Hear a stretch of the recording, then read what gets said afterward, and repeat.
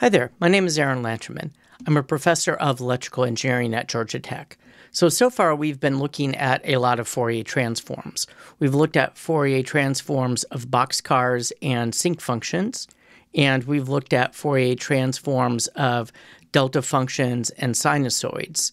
Today we're going to look at something a little more general and talk about taking the Fourier transform of a function x of t, which is periodic, with period t0. Here in the 2022 lecture of the summer 2020 offering of ECE3084 Signals and Systems.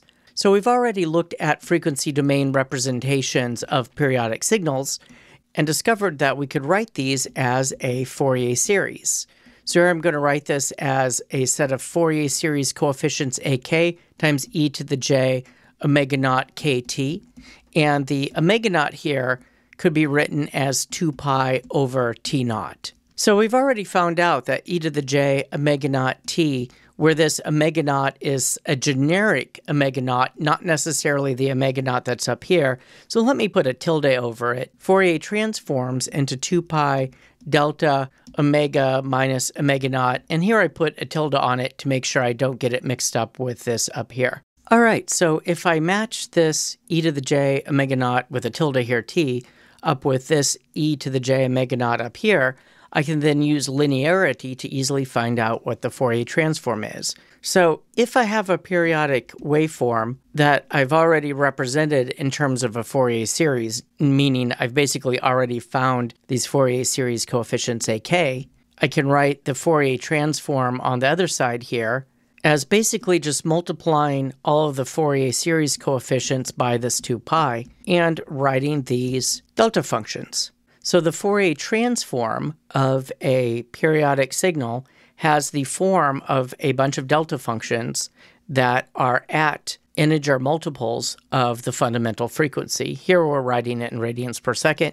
but if needed, you can plug in 2 pi over t naught for omega naught if that's more convenient. So let's do an example. If we go to our YouTubes and look back at lecture 13, we computed the Fourier series coefficients of a square wave that went between 0 and 1 that was centered around the origin. We use this as an example in lecture 14, and during lecture 14, I said this. A bit of a spoiler alert warning is that later when we talk about Fourier transform theory, we'll make plots like this, but they will all have a 2 pi multiplying everything. And we'll talk about why that shows up. And now you see why I said that, because there's this 2 pi sitting here in front of the AK. So having these YouTube clips inside of YouTube clips, it's like YouTubeception. I'm tempted to put a big, giant Hans Zimmer score behind it. Let me clean this up a little bit. So what makes this immensely confusing is back in ECE3086, we had you draw spectra. We had you draw the spectrum of a particular signal, and we did cover Fourier series, and we said that these were the Fourier series coefficients of this kind of function. And then we had you draw plots like this. Now, back in 2026, we had you put these little arrowheads at the end of these spectral lines, although we didn't really tell you about Dirac delta functions. We didn't tell you where this came from. To make this work in our current ECE3084 Fourier transform framework, we have those 2 pi's. So I need to multiply this by 2 pi, and this by 2 pi, and this by 2 pi, and so on. So I could get some canceling going on here. Yeah, maybe you could cancel here and wind up writing this as pi.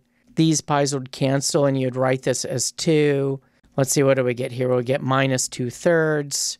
And so on. Everything's symmetric here. So you could do the same thing to the stuff on the left-hand side, but I'm not going to bother to write it in here.